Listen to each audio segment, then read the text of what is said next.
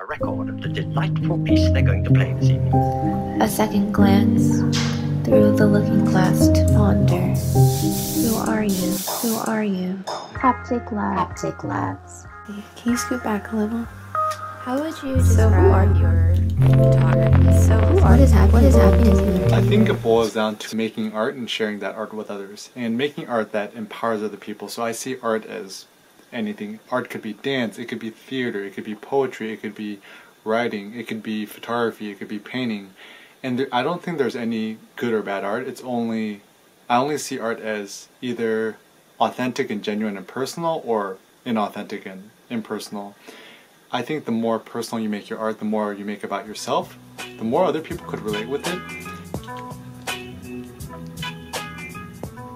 Have more faith in what you believe in and stay true to yourself, stay humble in your thinking, and to keep that same beginner's mind, that same passion that you have for photography, because over the years from age 21 to 29, you were told by so many different people that, you know, what you're saying is wrong, you're stupid, you're overrated, you're overhyped, and you don't know what you're talking about.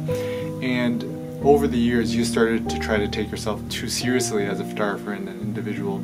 But rather, the best is for you to keep that childlike enthusiasm to really not care about what other people say, and keep that pure child's mind alive. Visual artist, so essentially, blogger, the advice I give to you, 21-year-old Eric, is many curiosities and talents. Once again, don't doubt yourself, keep smiling, and for you to have faith in yourself.